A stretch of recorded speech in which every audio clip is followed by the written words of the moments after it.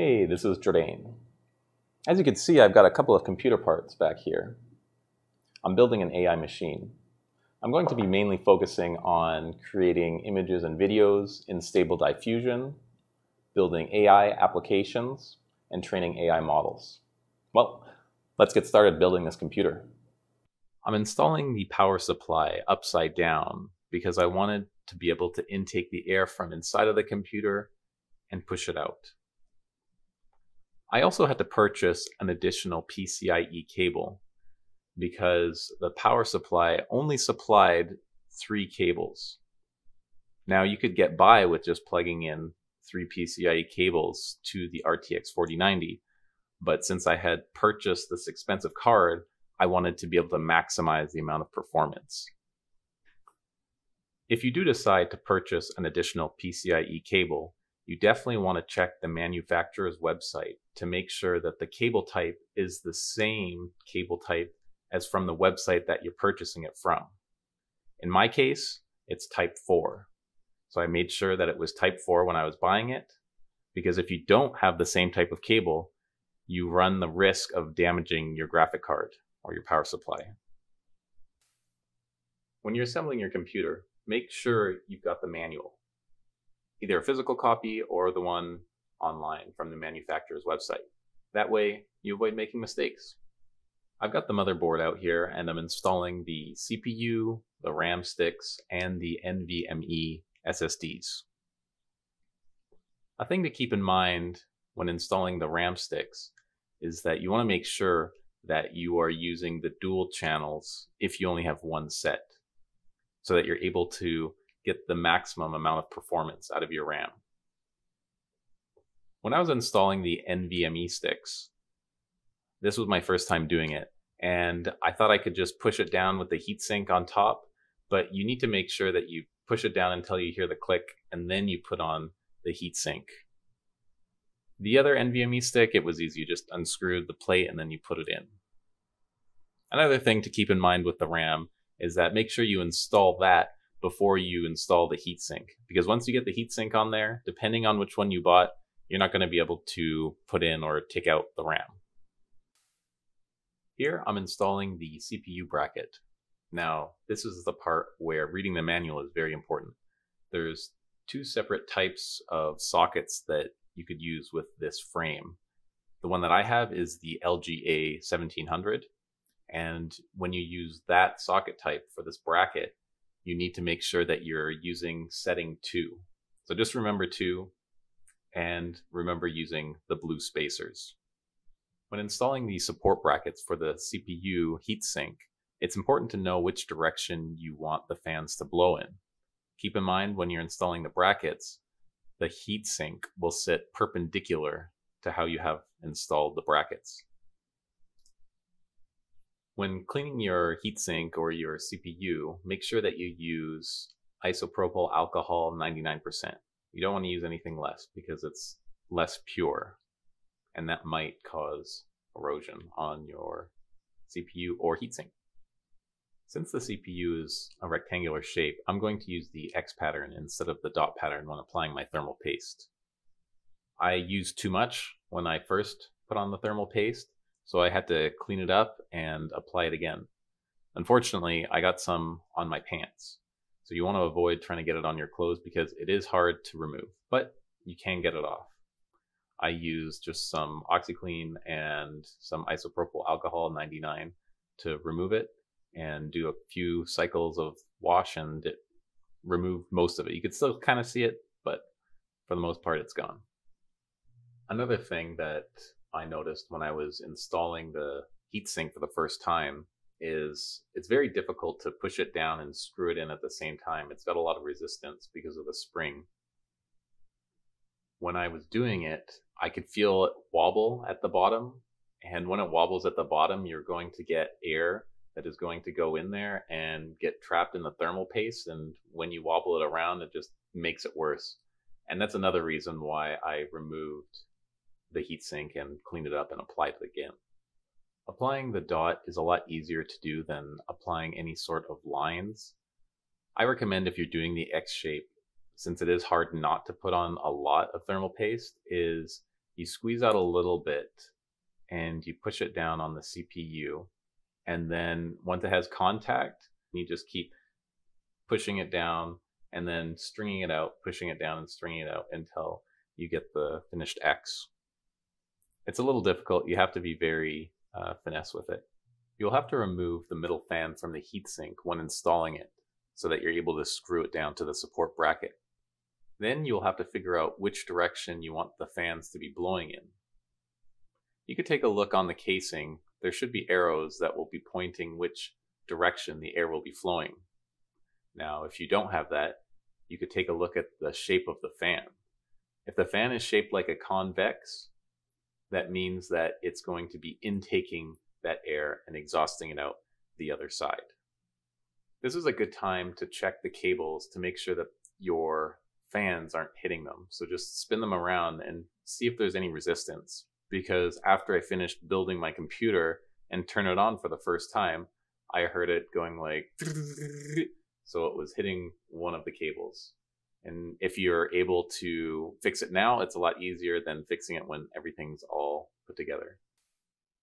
Now it's time to finally put the motherboard into the case. It was pretty easy. The only two places that were difficult to screw down were near the CPU. The heatsink kind of blocked the way and you need a longer screwdriver to be able to tighten it down. The Fractal Torrent case has a fan hub in the back of the computer. You could poke the cables through the front of the computer. There's some holes there that you're able to push it through to be able to connect it to the back. And as you can see in this diagram here, you attach the SATA to the power and you attach the ground to the CPU connector in the front of the motherboard, which is right beside the LED connector, which came with the case. Most of the cables are in the back here, and the cables that I need to plug in the front are the USB cables and the HD audio cable and the LED cable. This is where the USB cable goes, and this is where the other connection went for the USB. And here's the front panel. If we unplug this here, and then we could take a look at the arrow here. That arrow means that that's the positive side. Let's plug this back in here. And here is the HD audio plugin. And this here is the LED plugin, and this is what it lights up. Here I'm installing the GPU support bracket. If we take a look at the manual, it tells you how to set it up. It's fairly easy. It's time to install the big boy. This was fairly easy to install. The GPU is a little tight by the heatsink, but you just need to fiddle around with it a little bit. Don't push too hard if you're not certain. You can't really see what you're doing. You just have to go by feel. Another very important aspect to the RTX 4090 is the power clip. You want to make sure that it's seated all the way into the socket, because there's been issues where it would melt if it's not properly seated. And that goes for any of the plugs that you plug in. Just do a little tug to see if it comes off once you plug it in. And if you could wiggle it free, then it's not clipped in properly. So just really push in and make sure that it's seated properly. Here's the GPU supporting bracket carrying all the weight of the RTX 4090. When I initially bought all the parts for my machine, I didn't get everything that I needed because I didn't know there was going to be some parts that were missing. Like I mentioned before, the power supply only had 3 PCIe cables, so I had to purchase another PCIe cable to be able to get the maximum performance out of my RTX 4090. And I wanted to plug in the CPU fan to the fan hub in the back, and I didn't have enough length to do that. So I had to also purchase an extension fan cable so that I could plug it into the back of the fan hub so that I'd be able to see it in the BIOS, because I wasn't able to see it there. And there you have it, the completed build. Now sit back and enjoy watching me put the case back together as we listen to some nice music for a few seconds before we try to turn it on.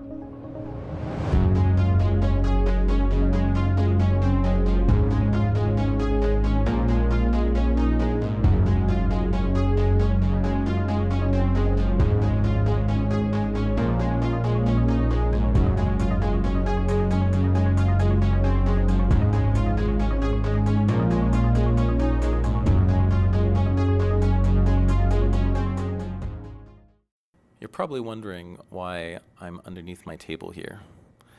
Well, I've got to put my new PC down here just for a bit while I get it installed because someone is taking its space. This is the moment of truth. Let's turn it on.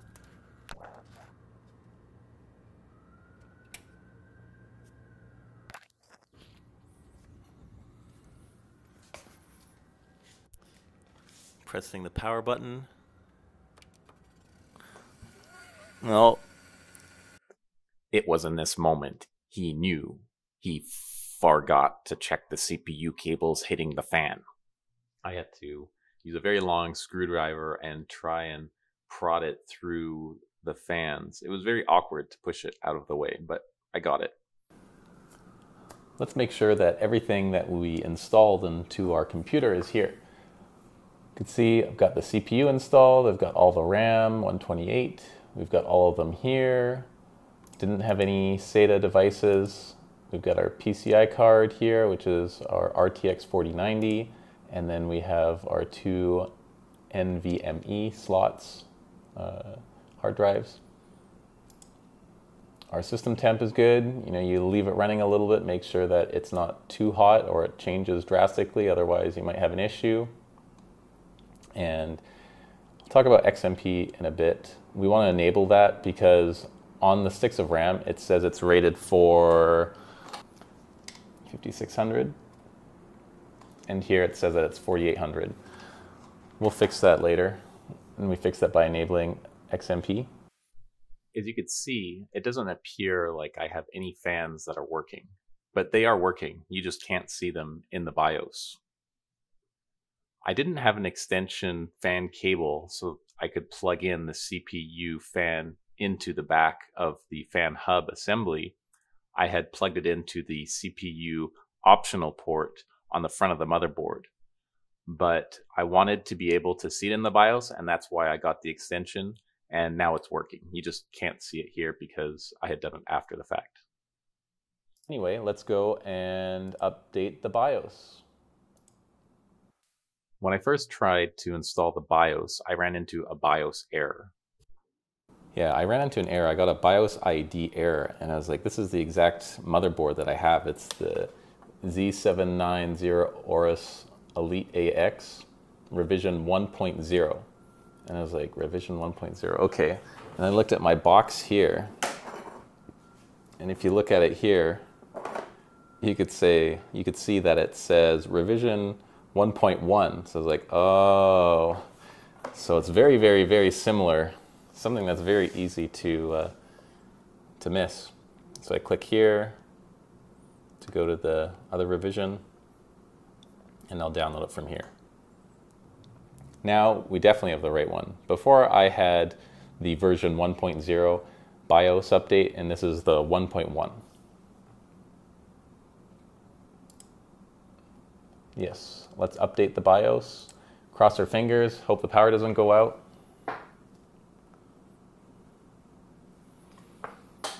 All right, not quite yet. I guess now this is when we cross our fingers.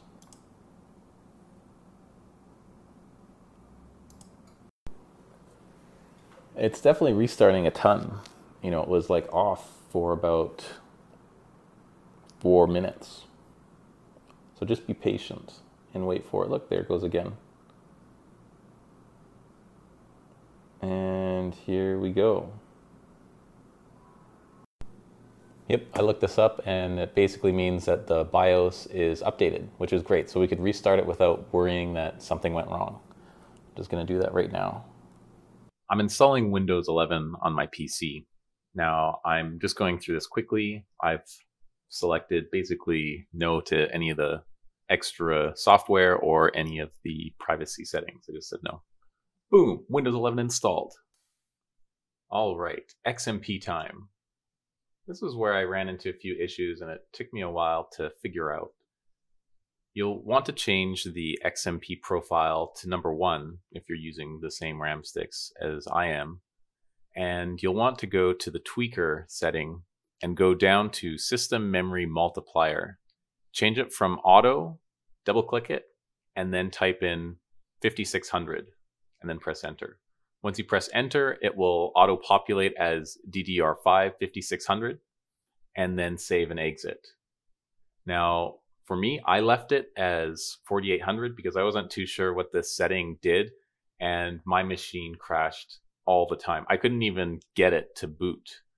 If you're working in the BIOS and you're trying to get XMP to work and making sure you get all the performance out of the RAM sticks that you bought, you're probably going to run into your machine not booting up properly. And when that happens, you need to reset the BIOS configurations, and it's right back in there. And you can't really get it like this, but I'll show you a trick. What you have to do is you open up the front here. You take that off. So if you move to the back here, your finger through this flap where the GPU is, right here. I don't know if you could see the button, but it's right here. You could definitely feel it with your finger. And then you just push it. And it resets it. I held it down for like 5 seconds, and there you go. That's the easiest way to press it. Then you don't need to take off your GPU. Now I'm going to show you the airflow of the case. Starting off with blue, which will represent the air being intaked by the fan. We've got the bottom 3 fans here intaking the air. We have the 2 front panel fans intaking the air here, and the 2 CPU fans intaking the air, as well as the power supply intaking the air, and the RTX 4090 intaking the air here. Now I will mark the exhaust as red. Now you can see that this is a very efficient airflow case. This was one of the biggest factors in why I purchased this case, was because of the fans at the bottom of the computer. When looking up online, I found that there were a lot of cases that didn't have any fans at the bottom, and it would get this dreaded heat spot where it would have a hard time dissipating the heat that the graphic card would produce. And that's why I went with this case. Another tip. As I was taking all the boxes away and cleaning up here, I realized that I forgot to mention you should keep all your boxes. You never know when you're going to be traveling, and having those boxes are great because you know that they're form-fitting to whatever part. So keep your boxes. Make sure you subscribe to my channel. I'll have a lot of content in regards to stable diffusion, creating AI applications, and training AI models. So if you want to join this journey with me and explore the world of AI, subscribe, and I'll see you next time. All right, it's time to go. Oh, play. Good night, sweet prince.